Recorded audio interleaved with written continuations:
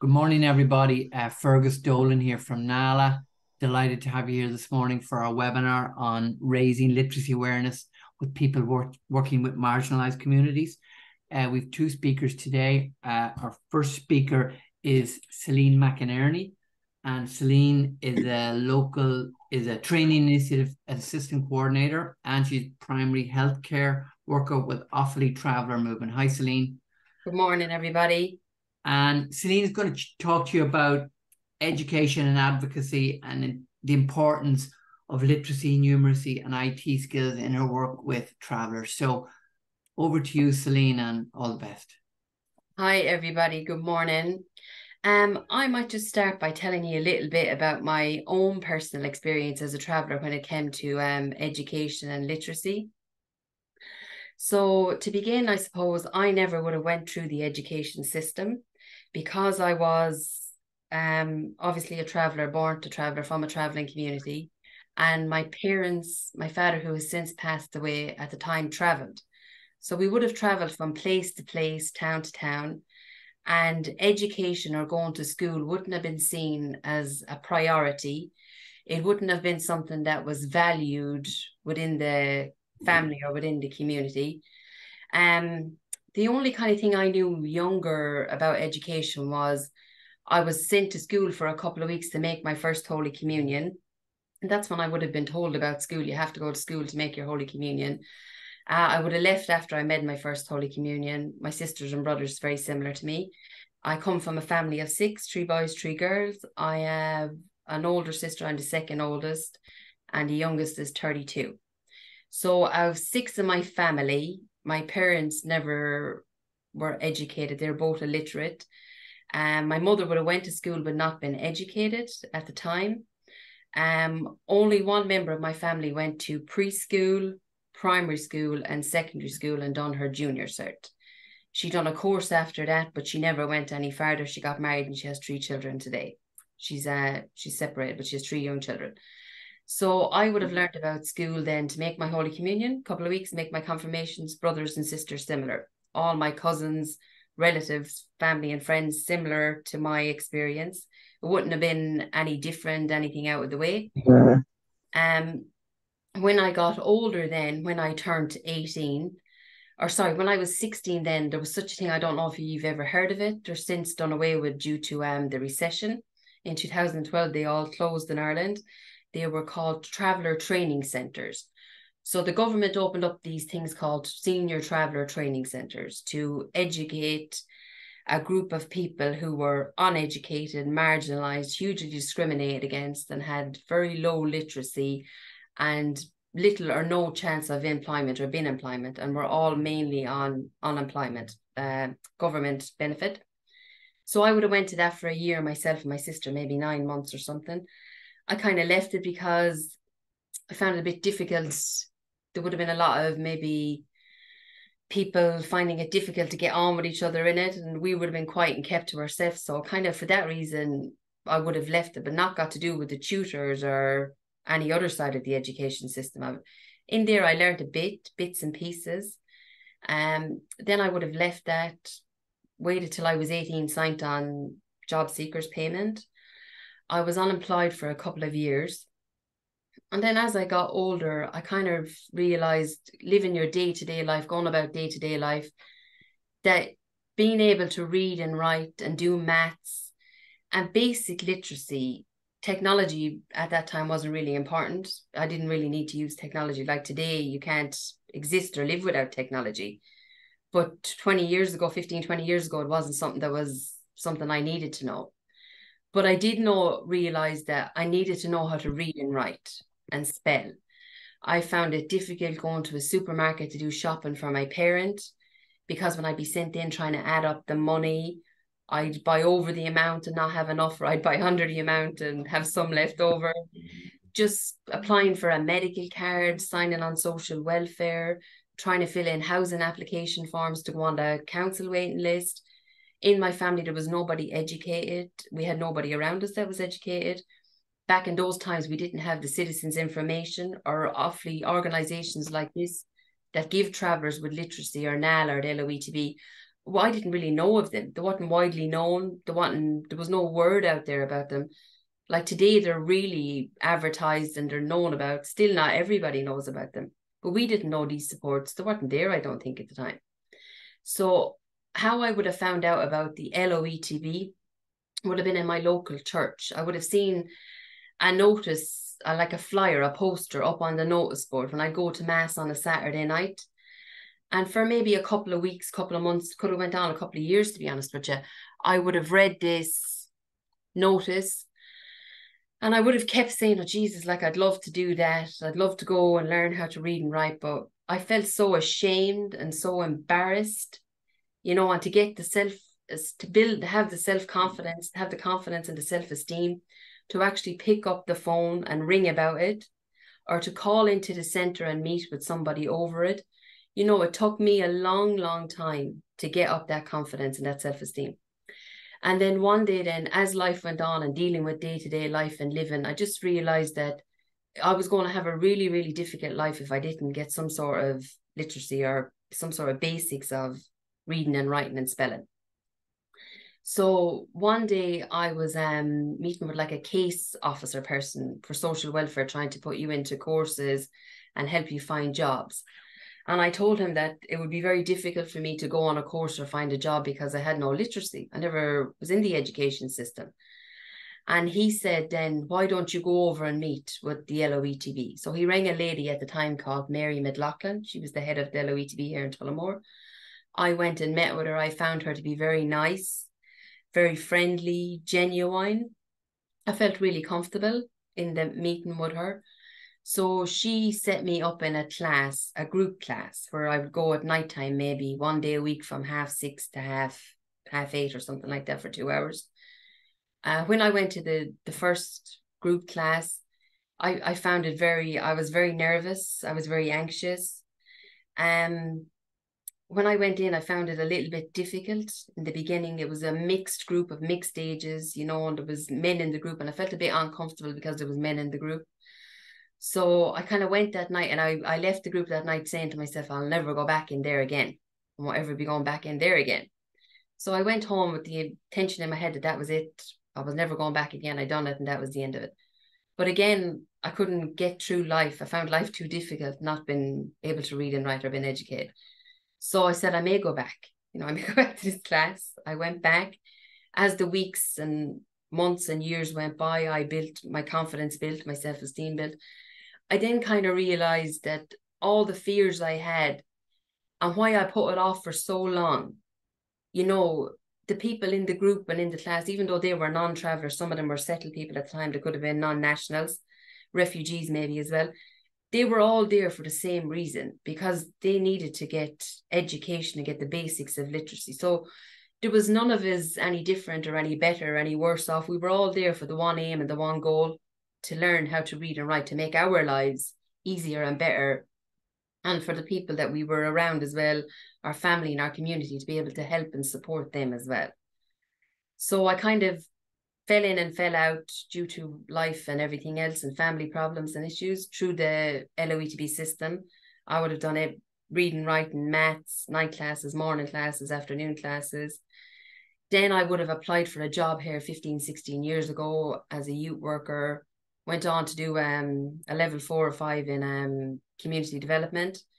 I got a job then as a primary healthcare worker. I done a diploma last year, a level 6 diploma in community development and practice. And I now work full-time as an LTI assistant coordinator and as a primary healthcare worker. So I feel I've had a long journey to go forward. I had to go backwards. I had to go back. I still feel today I still have a long way to go where literacy and stuff is concerned, but I keep linked in with the LOETB to this day. I was aware of NALA when I also was looking for support around literacy. I also was made aware that there was an organisation called NALA, and I would have called them up and spoke to them over the phone and got information from them as well. So I found it great that these supports and services were out there for people like me and of my generation that came from a travelling background, where at that time education wasn't seen to be something that you did. You didn't send your children to school. We were a nomadic people, a nomadic way of life. And we didn't stay in one place long enough to go to school long enough and be educated. So that's kind of a brief thing about my story, how I got from where I began to where I am today. And then I think I'll kind of talk to you now a little bit about where education stands for travellers today in 2023. So kind of education for travellers today, it's a little bit similar to maybe my generation. The only thing being different is there was a trespass law brought out that prevented Irish travellers from moving from place to place in 1995, I think. And it stopped travellers. Some travellers still do it, but the majority of travellers settled. At that time when this law was brought out, they settled in halting sites run by local councils, unofficial camps, unofficial halting sites, and some of them went into local authority housing. From this, then, travellers were in a position to send children to school. They were then in a place where they didn't travel anymore. They had a postal address. They could register their children for school, and children went to school. And most children got educated this way. Most travellers then got your preschool wasn't really that popular then. It's more popular now, and travellers are more aware of preschool now. And they're very aware of the importance of sending a child to preschool because it prepares them for primary school and so on, secondary, and if they ever decide to go on to third level. So there's a good bit of awareness around preschool now. In my time, preschool was something that wasn't really talked about. You know, travellers didn't understand why a child would go to preschool. They'd just maybe send them to primary. So most of them now would attend preschool and primary. How we kind of got around that was the likes of traveller organisations, as community workers out in the community, working with families, doing family support work, working with individuals on a one-to-one basis, we would encourage them and show them the importance of building a child's social skills, mixing with another child, you know, developing them, bringing them on, and getting them prepared for secondary school. So the majority of travellers today send their children to preschool, and they're also going to primary school. In preschool and primary school, there's good enough feedback around it, but there's still a lot of negativity when it comes to primary schools, when it comes to discrimination. Like, you'd have children today in primary school getting called a knacker by a settled child, somebody who comes from a settled Irish background, or maybe someone that came into the country, didn't know anything about travellers, but settled Irish people educated them and said, well, they're different from us, they're not the same, and they're known as a knacker in Irish society. It's a derogatory term. Travellers do not like it. It's very hurtful and it's very offending. As most people, I think, know, a knacker is a dead horse. It's not a human being, but it's a term that is highly associated with Irish travellers, and that travellers would get called in schools in Ireland by other children. And I'd hear things like this maybe on a weekly, daily basis, where you'd be out in the community and a child would say, I don't want to go to school, maybe 11, 12 years old. And the parents would question and they'd say, well, I was in school yesterday and Tommy called me a dirty knacker. You know, he said, I'm not playing with him, he's a dirty knacker. My parents said, he's a knacker, don't play with him in the schoolyard or mix with him. So this is still going on today, and this is having a huge impact on traveller education, because if you're in a school and you're getting singled out and picked out and called in derogatory terms, or seeing that your father is a thief, or your father is robs or something like that, you know, they're hurtful things. And what child is going to want to get up and want to go to school if that's what you're going to face on a daily basis? They also face this in some instances from principals, from teachers, from admin staff, from secretaries. It's kind of across the board. Travellers would be singled out, not added into certain WhatsApp groups, put into other WhatsApp groups that they felt were appropriate, maybe kept out from ones that got to do with social events where people came together for celebrations and things like that. Travellers wouldn't be added into those WhatsApp groups. So there's a bit of positivity around that when it comes to primary school. I find, as a worker and as someone from the travelling community who has nieces and nephews and family members who are in the education system in Ireland at the minute, that when it comes to secondary school, traveller children are still being failed in the Irish education system. We still have travellers who attend school most of the time. Some of them still travel as a nomadic way of life during the summertime, but their children would attend school for the majority of the academic year. And we find that they're still coming out of school undiagnosed with dyslexia, dyspraxia, ADHD, autism, for many reasons. Waiting list, the cost of it, not being picked up, just maybe put to the back of the class. A lot of people in the education systems bias maybe or mindset of travellers in the travelling community is that they don't value education, they don't prioritise it, and they don't want to go on maybe and do third level and eventually gain employment. So they kind of see it as a way that they'll marry young, they'll have a family, and they'll go on social welfare. And they themselves, some of them, not all of the people in the education system, don't really prioritise those children then in class. They're kind of maybe, if they show up, they show up. If they learn, they learn. They're probably put to the back of the class. You know, there's still stuff like this going on. So we still have young children coming out of primary school in 2023 from the travelling background. They can't read or write, that have been on an undiagnosis of maybe ADHD. This causes huge learning difficulties then for that child and for that family when they enter secondary school. The majority of them only stay in secondary school for a couple of weeks, a couple of months. After that, they go on a reduced timetable. They go in maybe a couple of hours a day. They go in maybe a couple of days a week. Eventually, they leave school altogether. And by the time a travelling boy or girl is 13, 14 years old, if you're lucky enough to have kept them in secondary school for that length, they're gone out of secondary school. They're gone out of system. Parents cannot get them back in. Us as workers, the homeschool liaison officer, we find it really, really hard to engage with them then and get them back into secondary school.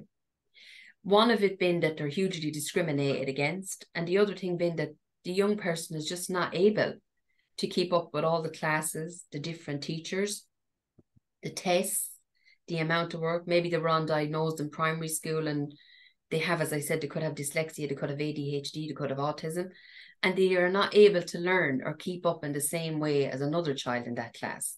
So again, they're failed and they're left behind. Then I'll maybe just talk really quickly about third level. So the majority of travellers do not go on. I think it's only 1% of travellers that go on in Ireland to do third level education. You know, it's not something that's really talked about within the community. Travellers feel that they don't belong in third level. They wouldn't be welcome. They wouldn't have a place there. And then there's the feeling within the community as well. So most of the community do now realise the importance, as I said at the beginning, that technology it's everything today. Everything you go about doing today, they'll say, go online for this, fill in this online. If you want to even bring kids to an entertainment joke or off for the day now, they'll say, book it online. And that's, for somebody who's educated, that's second nature. You probably won't give that a second thought. But for somebody who's not educated and who has no IT skills, you know, that's a huge barrier and a huge problem in their life because they can't carry out those tasks. So travellers are now starting to see that the value in education, that travellers need to be educated. Their young people need to be educated. For change to happen, and in 10, 15 years' time for travellers to be participating fully in the Irish education system by attending preschool, primary school, secondary school, completing secondary school and doing their junior and leaving and going on to third level and eventually gaining employment, that those opportunities are available and they're to travellers the same as they should be for every other Irish citizen. You know, it should be the same opportunity should be available for everybody. But for travellers in Ireland, the one opportunities, we don't have the same opportunities as everybody else. And it's a huge, you know, literacy within the community.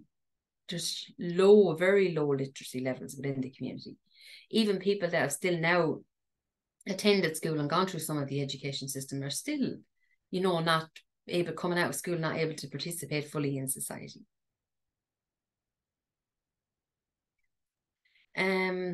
But is there anything else that I'd like, maybe I haven't covered, or I'll just maybe speak a little bit too about when I and other people that I know went back to maybe adult education. When I was thinking about going back to adult education, the limited time I did spend in the education system, like I do remember putting up your hand to use the bathroom and teacher, can I go to the bathroom, and calling somebody teacher and miss, and And I felt a bit weary too when I'd be in a group. Like I'd say, do I have to call this tutor, miss or teacher? And if I wanted to go out to use the bathroom, or maybe I wanted to just go outside because I was finding it maybe a bit difficult in the class, or, I was not uncomfortable or felt uncomfortable in any way.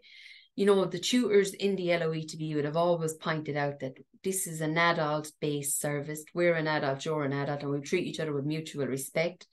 And, as an adult, if you want to go out and use the bathroom, you just get up and go. You don't have to raise your hand or, say, Miss, can I do this or that? So it was not like being an adult brought back into a school setting and treated like a child. You were treated as a peer and equal as an adult. And I found when I went back to get education and sports with the LOE2B, I found that was a great relief to me, to be honest, because I would have had a bit of anxiety around that as well. And I would have thinking, oh God, am I going to go in here now and I'm going to be treated like a child? And maybe another bit of it as well, I would have thought that people would have looked at me and thought that I was stupid. How does this person, and I never got that experience with the tutors in LOE2B, or, I was always treated with respect, and they were there to do a job and I was there as a student to learn.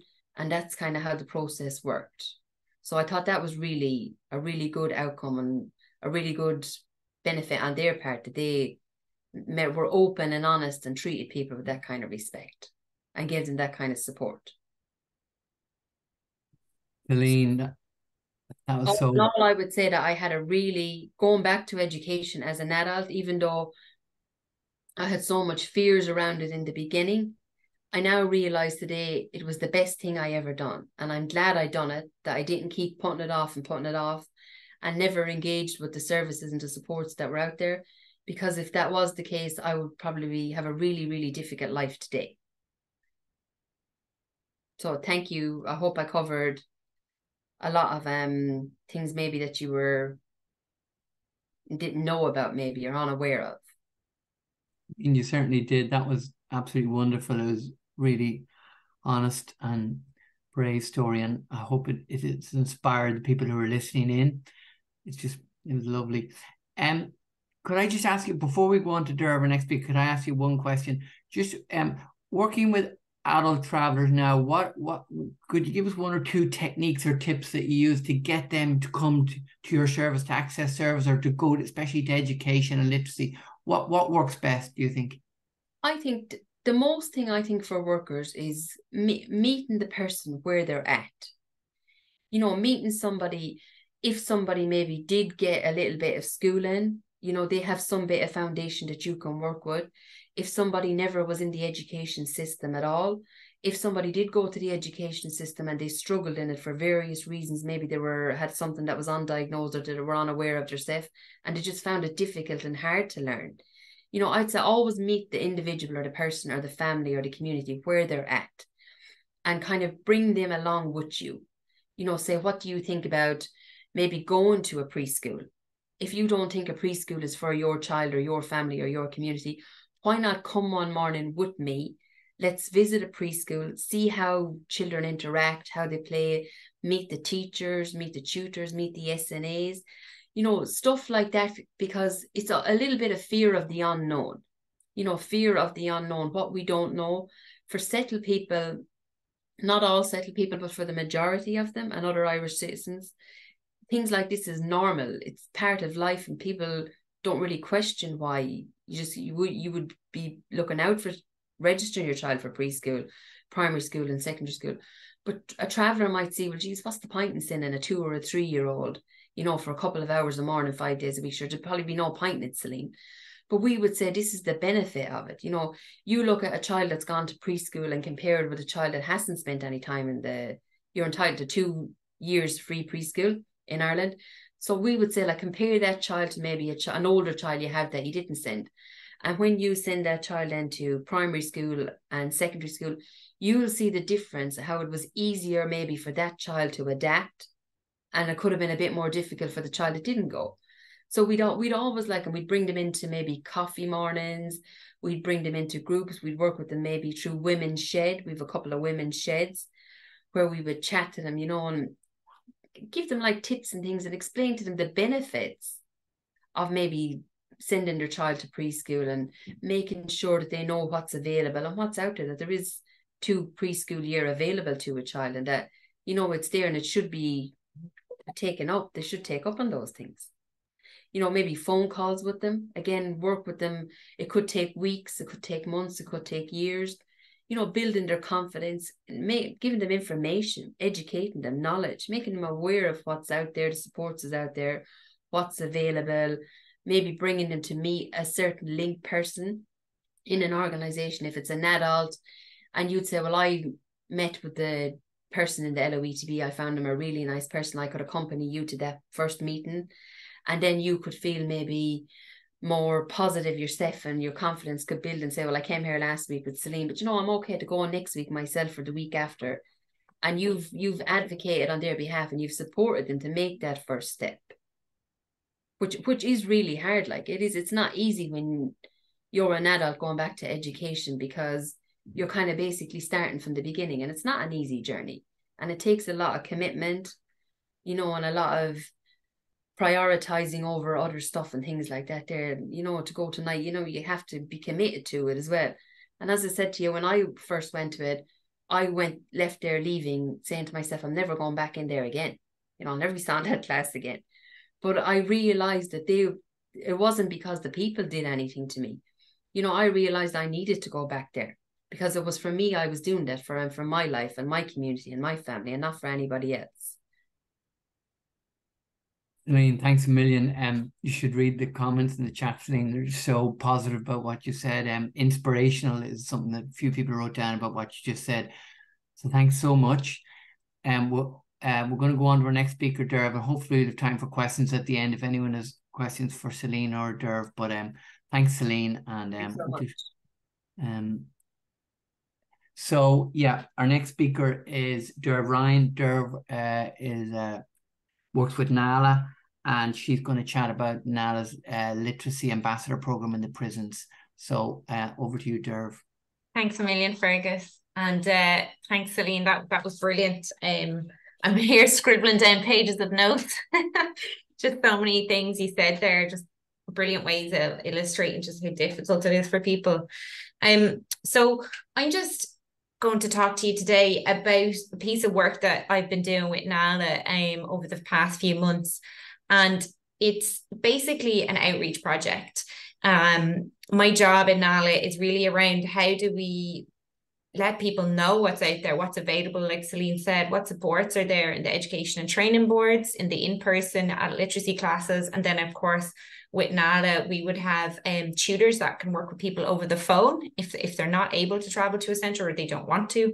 And then, of course, we have our Learn with NALA online platform that some people also like to use, and again, can do that with support from tutors. So there's a lot of things that are out there, but people don't know. And then, of course, all of the barriers that Celine mentioned there, you know, the very, very, very poor experiences of school can be a big feature. And there's a lot of fear then of what they'll meet if they went into an adult education setting. And then, of course, all of the confidence, self-esteem things, people hiding for a long time. So over the years in NALA, and we're around a long time, about 40 years, we have seen time and time again, somebody with the experience of having literacy needs as an adult is the best person to reach others. You know, that lived experience just works. It's better than me doing it on my own because I haven't had that experience. So we work closely with current or former adult literacy students to spread the word. And this year we've been working on a literacy ambassador program in the prisons. Some of you might have worked in prisons yourself or might be aware of it, but just to give a bit of context, there's two kind of figures that we have about literacy needs amongst people in prison. They're old and they're, you know, with statistics, they can also be underestimated because people have to participate in surveys. And if you have a literacy need, you might not be, that may not be something you would be engaged with. So the one study in the early 2000s said around 41% in prison would have left school at or before the age of 14. And then we have the other figure there that 57% of people had an education at the junior cert level or below. And that was a 2019 figure. So, you know, we knew that it was a problem, both because of these pieces of research over the years, but also from working with teachers. So the teachers that work in prison education units, they are employed by the education and training boards. So we would have had connections with them. Fergus does a lot of professional development events and conferences, and they would have attended. So we'd heard from them as well about the literacy issues in prisons. And in 2018, NALA did a piece of work in Portlaoise Prison with the teachers there and students. It started off kind of as a workshop and awareness raising about literacy, and working, you know, with the men to figure out what is literacy, how do we define it, what does it look like, what are some of the things that you use literacy for in your day-to-day life, and just having those conversations. And that project actually evolved to 7 men in the prison becoming volunteer adult literacy tutors themselves. So doing a certificate and then going on to provide support to fellow prisoners. So as a result of that, we knew that it was an issue in prison, there was appetite for it. And so we rolled out this ambassador program in 2023. And it's all kind of behind this. And some of you may have heard of the Adult Literacy for Life strategy. It might be new for some of you, but this is a government strategy launched in 2021. That really is saying we need an all government, all society strategy about literacy. Like all the things Celine said, like there are a lot of people that are experiencing a lot of difficulties in life due to the literacy needs in loads of areas, whether it's their health, dealing with bills and debt and finance. Like it can have a massive impact. And it was something that NALA had advocated for a very long time, was to have an all government strategy that all departments become, you know, take a focus on this, and not just the Department of Education or further in higher education. So within that strategy, you can see there 12 priority groups that were identified as ones that would have faced systemic inequalities, faced systemic discrimination over the years, or exclusion, and, you know, need our support, and at least be named so that funding and different things, approaches can focus on them. And so you can see there that incarcerated persons and ex-offenders are mentioned there.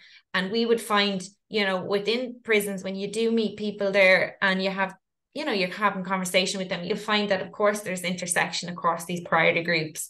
You know, people will be single parents, they won't be members of the traveller community. They might be people that are carers, you know, before they came into prison and stuff. So people have lots of different experiences across the priority groups. But I just wanted to show you that if you haven't come across that, and we can link you to the strategy if that's new for you.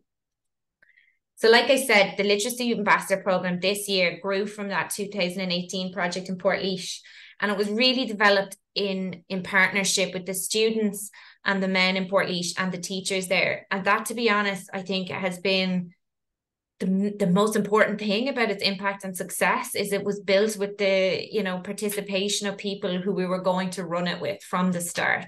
They would tell us what worked, what didn't work, you know, what they enjoyed, what they didn't enjoy. And of course, working within the prison context, like the men are on the landings every day, they know who's not going up to the education unit. You know, they might see who's struggling with different forms and things. So they really were the experts in terms of how do we outreach within prisons and support more people to take up learning as an adult. During the program, we would go in with a long-time NALA ambassador that we would work with over the years, and he was critical. You know, we would not have gone into the prison and worked with people without someone with the lived experience. There just wouldn't be the same impact at all. And when Michael comes in and works with us in the workshop, he shares his learning journey, very much like Celine did for you there. And that just brings the level of judgment right down. People feel more comfortable because they see somebody in the room who's had adult literacy issues and is open about it and is not embarrassed and doesn't as much face that stigma anymore. And that can be really inspiring for people, and it helps people to just relax and open up a bit more. So, you know, for us, that's essential when you're doing outreach with marginalised people, is really bringing somebody on your team who has that lived experience. So far we have run the Literacy Ambassador Programme in 8 prisons with around 60 participants so far. Ultimately, the goal of the programme is to start conversations. It's to start conversations to reduce stigma and to reduce fear. And then if people are ready or they're open to the information, it's about encouraging them to go to the education unit. And the education unit, sometimes you'll hear it being called school in the prison system. There's one in each of the prisons, and there will be a variety of different classes going from literacy and numeracy to leaving cert subjects, junior cert subjects, to practical things like woodwork, ceramics. It's different in each prison. But for some people, like Celine mentioned, their experience at school is so poor, crossing the threshold, it just wouldn't even occur to them. Education places were not places where they were safe. So it takes a long time possibly to encourage someone up. And again, people who are already in prison, who have a positive experience of education there, are the best people to spread that message on the landing. And they can tell us how they might be able to do that, or how we can support them to do it. And sometimes it wasn't just about getting people to come up to the school or the education unit, but it was even spreading the word that there is a lot of people with adult literacy needs in Ireland. We estimate through research that was done that it's about 18% of the population would find it challenging to read, say, the back of a paracetamol packet and be able to take the correct dosage. Like, it is an extensive issue in the country, and it's so important that we share that, because people feel really alone. Like Celine said, people are tied up in knots thinking that they're embarrassed, they carry a lot of shame.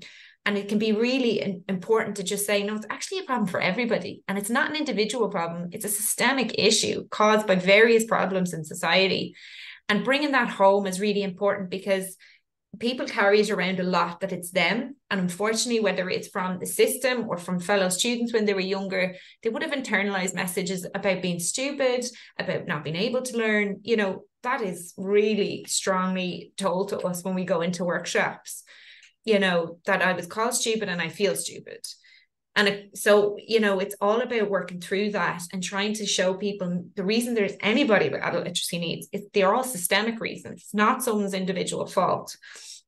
And so that's really an important part of the program. So the program itself is around 4 to 6 hours, done over 2 days or 1 day, depends on the numbers we have. We try to make it literacy friendly. So when we say to the teachers, please invite 15 people to take part in this program, we say nobody needs to have any literacy levels at all. We'll do everything verbally or with support. So nobody has to write in front of anybody, nobody will be asked to read in front of anybody, because again, we find the people who are best going to outreach to others are those that have gone through it or are currently in literacy classes.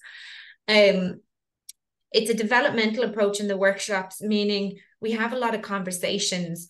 We have our outline and our plan, but sometimes the conversations move in different ways depending on the group and their experiences, and we let that happen and we move with that.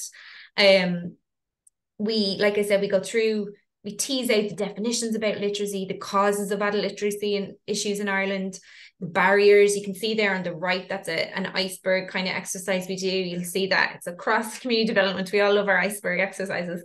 But it's very much about the barriers facing adults returning to learning. And you'll see these are some examples actually from one of the workshops. People talk a lot about stress and anxiety. I can't tell you the amount of times anxiety came up. And that was really interesting, because even that language of mental health, people really associate it with taking those steps and that nervousness about going into the education environment. Like I said, the learner journey, so that the long-time NAL ambassador that has come in with us is crucial. Just to making people feel comfortable and just making sure that there is no judgment in the room, and it really puts people at ease. And then towards the end, it's all about discussing ideas and how they can share with others about literacy, just having conversations about it, and possibly encouraging others to take up learning while they're in prison. There's also the case of they're on the phone often to family and friends, they get visits, and there are people in their family who might have literacy needs that they might speak to. A lot of people in prison would have children, and they're very dedicated to their children's learning, and they want to know, how can I encourage my child while I'm inside prison? Like, people are doing homework with their children, over the phone. So it's great for them to have that language around literacy.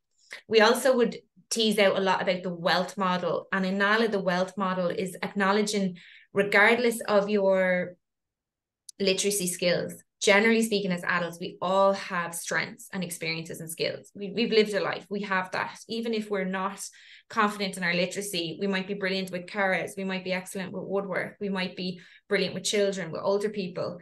So we really try to emphasize those skills and their importance for, you know, for ambassadors when they're outreaching, to reassure people, like, that's a really important skill set. Okay, you might be a bit weaker on the literacy stuff, but you offer so much. And those conversations, they can start to have those with their children as well. So if their child is really good at sport, reassure them, you know, okay, you might need a bit of support in the reading, but you're brilliant at sports. You know, every one of us has different strengths. So it's just these kind of conversations, positive conversations about learning and how all our brains are different, all our strengths are different. And you can really see people's confidence over the few hours building as they start to open up a bit more and share in the groups. So part of, you know, this project, it's a pilot. So we're developing everything as we go. Do you know what I mean? Like, we've started off with session plans and they've changed several times. Our handbook, I think we're on version 4. So these are just some of the different pieces we have developed in ALA so far. And like, it's still ongoing, to be honest, the project. We're hoping we'll have a report hopefully on it by the end of the year. But this is just some of the things that have been developed. T-shirts were identified as something that would be really useful. So being visible as an ambassador. So if you're walking on the landings, having a T-shirt that relates to the school or education, so someone knows, oh, I can go to John about learning. I know he's doing that because he's wearing the T-shirt. Or just simply someone going, why are you wearing that T-shirt? What's that all about? It's just a conversation starter. And it can work in the prison, but this could be applied in community settings as well. Like, there is no restriction. It's just that we have ended up starting it in the prison, but it can be really applied to other places. So again, this is just an example of trying to be literacy friendly as we do our work in the workshops. So this is the feedback form, and this was the first version. We brought this into one place, and then we got feedback about it. And the feedback, it was from a teacher who was very generous with her time. And she said, you know, the white boxes is very overwhelming. And, you know, we're NALA, National Literacy Agency. And we were learning from that teacher saying, you know what, more tick boxes would be comfortable, particularly if there's literacy needs. I mean, it's obvious, you know, in some ways, but it's amazing just to be able to learn from the teachers and from their experience doing forms. So this is version 1. And now I think we're on version 5. So again, it's just about reducing down the number of questions for our feedback, having symbols, you'll see there, the smiley faces, having tick boxes, and then leaving those boxes for people's comments if they are comfortable and confident with it. And it's also about making sure that there's a teacher in the room that can help people to do it if they're not comfortable or confident. So just a small example of how we've been adapting as we go and how things are evolving, just so we're a bit more literacy friendly. At the moment, like, we're just bringing together all the student feedback, but we're getting generally positive feedback. Again, exactly what Celine said, people acknowledge the need for literacy in order to have a good quality of life. They acknowledge what they've missed out on or what people will miss out on. It's good to see that at the end of the workshops, they might feel like there aren't as many barriers as they thought in terms of the type of opportunities available to people, and also that you're never too old. This is something that you can hear a lot from adults at all ages over 30. Like, people say, look, my time has passed, I'm here now, so I'll just, I won't go back. That's a big one to overcome. And so it was good to hear a couple of people after the workshops be like, it's good to hear, you're never too old and things like that. Some people as well, they develop confidence by having the discussions, just by being in a group and talking about things. That's something new to them. One man spoke to me and he said, he was going up to the school for the first time and there was 4 people in his class, and that was so overwhelming to him. 4 people, we did not want to walk into that room, So like Celine said, starting where people are at, like, you would be amazed. And the type, people who present maybe, very confident in different ways, or who you would see as being well able to move in the world, but to walk into a classroom with 3 other people, reduce them to nothing, you know what I mean? So it's just our assumptions about how people are in the world, but how they might be in an education setting, they can be really turned on its head. So I've kind of mentioned a few pieces there that we've learned about NALA, about making things literacy friendly. We're just learning so much. To be honest, we're definitely learning more than I think the participants in the workshops are learning from us. The lived experience piece, essential. You could just see it happen. I know I keep saying it, but genuinely, when you're in a room with a group who may have had poor experiences in school or for education, when they hear that person talking about it up front and lay it out all on the table first thing, it just brings people down. They feel like, okay, this is a space that I won't be judged, or we can have these conversations.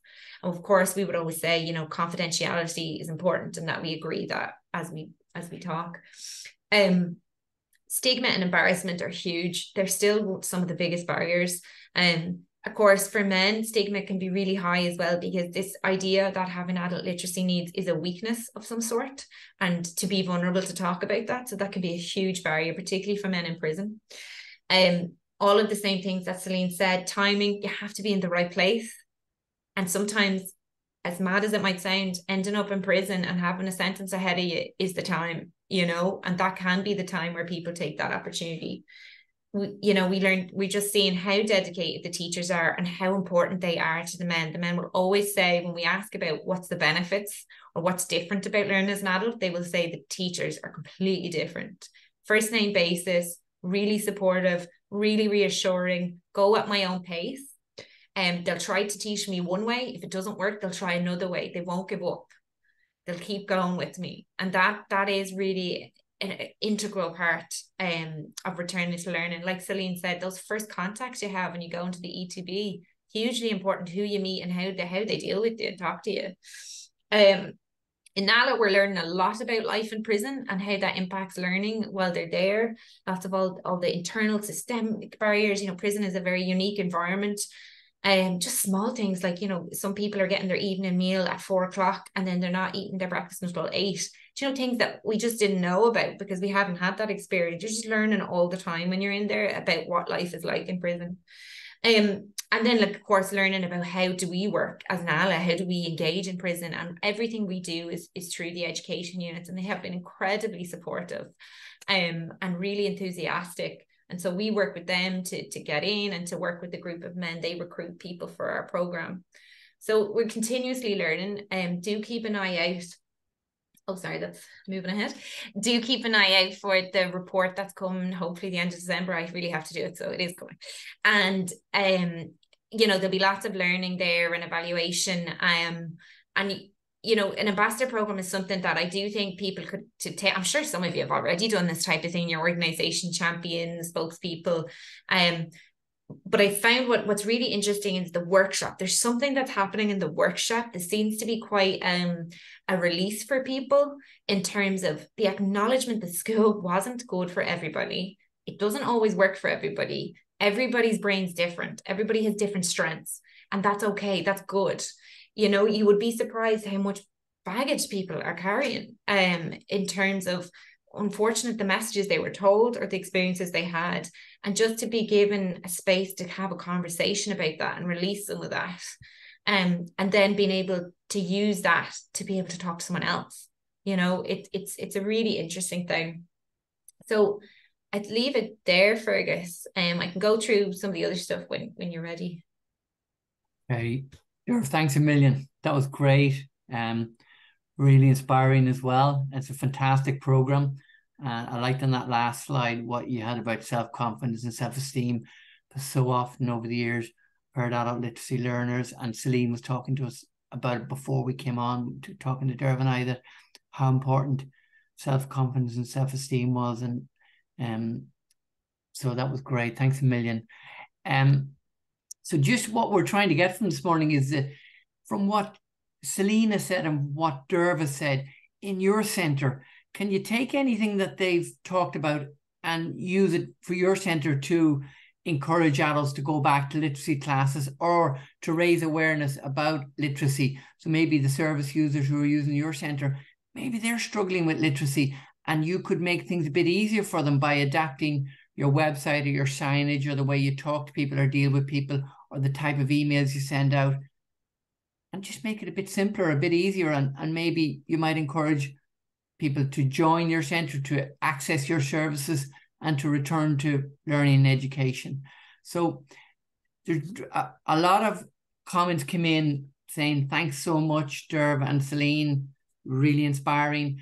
I just picked out one or two comments for you, Celine. A question from Mary Stokes asking, did you, Celine, access the guidance counselling service through LETB, or do you maybe encourage other adults to go and access the guidance? By the way, if anyone doesn't know, LOTB means Laois and Offaly ETB. So ETB were what used to be called 10 years ago the VECs, now they're all called ETBs.